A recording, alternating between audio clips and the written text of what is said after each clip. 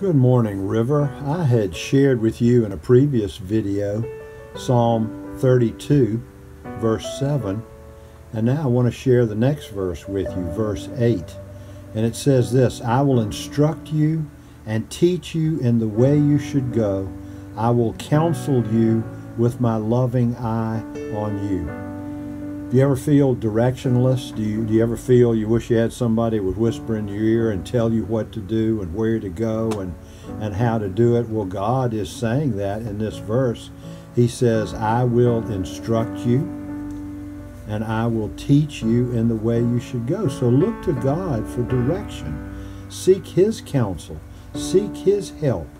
And He says that He will counsel us with His loving eye on us, on you. So His counsel comes from a heart of love, a heart of care and concern for you. So rest in the counsel and the comfort of the Lord and be blessed.